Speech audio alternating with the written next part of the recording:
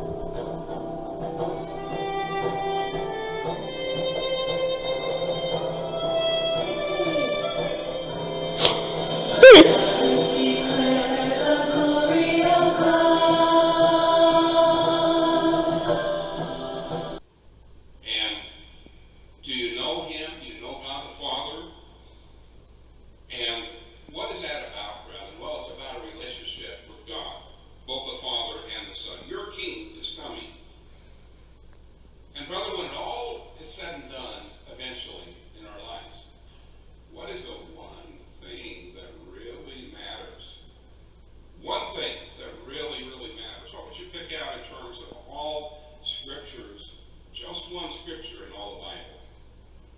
When it's all said and done, I got one. Turn with me to John 17, verse 1. Well, Jesus spoke these words, lifted up his eyes to heaven, and said, Father, the hour has come. Glorify your Son, that your Son may also glorify you. And you have given him authority over all flesh, that he should give eternal life to as many as you have given him. Now, brethren, I think if I were to take one verse out of the Bible, and it's hard to do that, there's so many, there's dozens and dozens, but for the sake of my message today, when all is said and done, what really matters? Notice in verse 3. This is eternal life. Now we're all interested in eternal life. That you may know, that they may know you, the only true God, and Jesus Christ whom you have sent.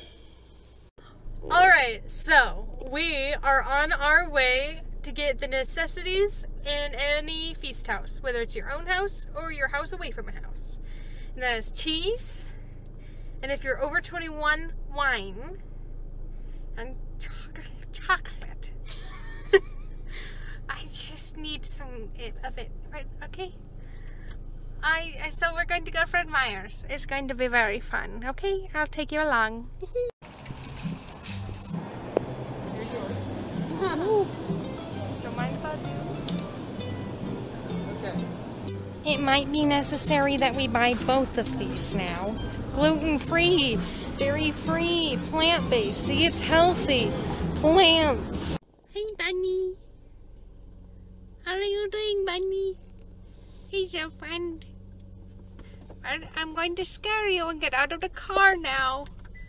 Hello, Bunny. Oh, you're not very scared of me. He's a brave bunny. Oh, no, he's a scaredy cat. So, Augustine looked at this and said, you know what? This can't mean that, it can't mean 1,000 years of Christ on earth. And part of it was because people were describing it at the time, and he actually deals with their writings. We don't have their writings, but he deals with them. They were describing what the millennium will be like. You know, we've heard about the feast playing, you think about all the sermons. Halfway through the feast and I am shopping with my mom.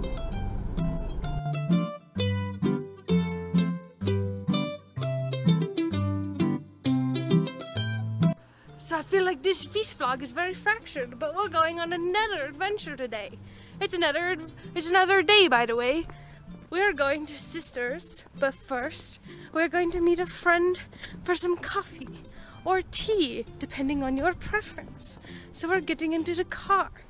Last night we had the wonderful opportunity, let me just tell you in the car. So last night we had the wonderful opportunity of getting to go and have dinner with some friends, and they were very respectful about us wanting to stay socially distant and all safe with the masks and all that jazz. So that was very sweet of them, and it was a really nice time. And they gave us very good drinks. And we got to hear all kinds of stuff about Disney princesses and coding and Minecraft. My Little Pony. And Minecraft, all of which is welcome. The kids were smarter than me, so they're gonna go places.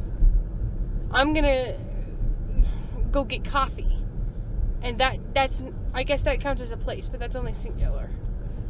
But they're very smart, and it was very nice. So we're gonna go on another adventure, and then I'll show you some of the things. I'm horrible at remembering to vlog at things, so you'll see what you see, and I don't care about you any less.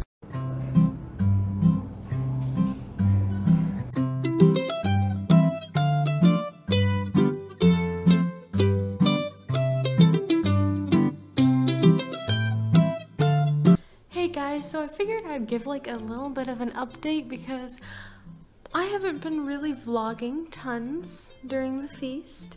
It's been a weird feast, but then a good feast in different ways. We were able to meet with some people, but it's not like the hundreds that you're used to seeing going every day. So when you're doing it virtual, it's this weird sense of like camaraderie, and that normally you get the feeling of like, oh, we're all here together, but this year it feels kind of like we're a scattered army that are preparing for how to be better Christians. And it just makes me kind of excited to think about, you get to watch more people than you're used to, because when you're doing it remotely, we beam into more than one feast site, and so you get to see, and then a lot of people are actually doing their own versions of vlogging, and a lot of people are doing a lot more social media this year in order to stay connected, because everyone is scattered all over the place.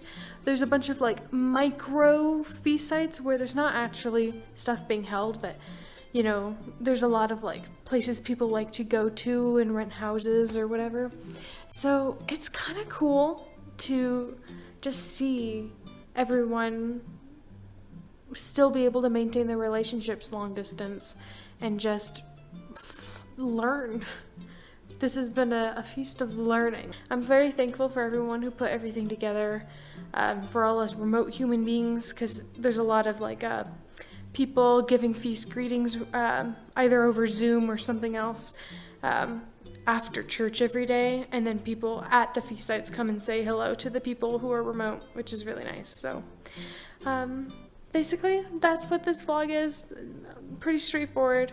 I don't know if I mentioned it yesterday, but I got a typewriter and I'm excited about it. I don't know how to use it, but it's something I've wanted for a really long time, and I have a hard time with the everything your heart desires phrase. I have a hard time justifying fun purchases, but that is one that I think would be fun, because first of all, you can write letters to people who are sick. So that's one justification, but also I just love typewriters, and I've wanted one for so long. It was an antique shop, and all of the things worked on it, and it was so fun, and I'm very excited about it, okay? So I hope you guys had a great week, and if you don't know what the feast is, I hope you at least enjoyed watching the video, and thank you for watching. I keep looking at myself and not you guys, but I do what I can. Also, my hand is kind of shaky because I haven't had dinner yet, but we are gonna go eat sushi. And by go eat sushi, we're gonna go pick sushi up and bring it back to the house. But anyway, goodbye. I don't know if there's clips after this, but I hope you had fun watching. Bye! Small little stone that said "Our Baby." So 1936 to 37, you think, what will it be like? The parents will be resurrected and they'll be given their baby. It's ready.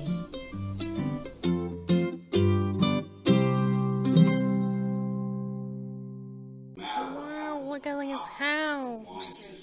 Look at my sister in that dress. Yes. Look at the house and the Tabernacles is to me, but dude, let's